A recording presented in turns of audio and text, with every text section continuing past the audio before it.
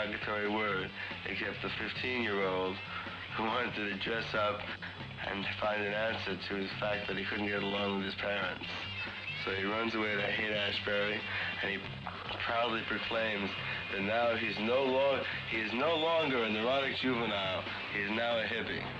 But you know something? He's still a neurotic juvenile.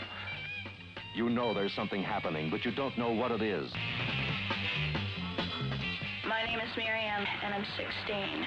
Well, see, I've been up on acid 40 times. The Hippie Revolt. Now, for the first time, the true story of life in the love generation. The Hippie Revolt is the story of our time. Straight people and hippies alike must see it. The Hippie Revolt. This is where I sleep. It's kind of, well, ventilated. There's no windows or anything, but... Yeah, I see. It's not really too bad. To be your husband? Yes. Carl, would you like Diane to be your wife? You know it, baby.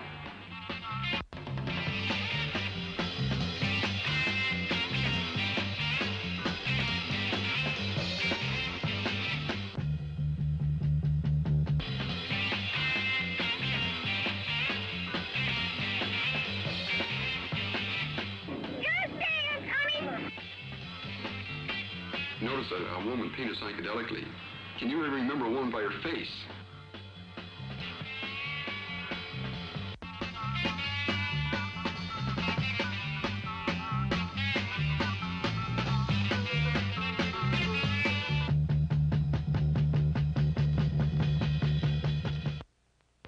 Because it's bad for you. And how girls should be virgins until they're married and save yourself for your husband. Right.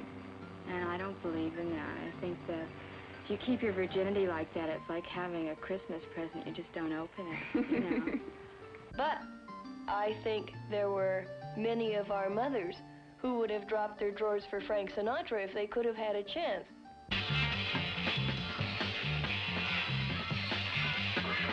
There's something happening, but you don't know what it is. See The Hippie Revolt, told like it is by the hippies themselves. The Hippie Revolt. It'll blow your mind.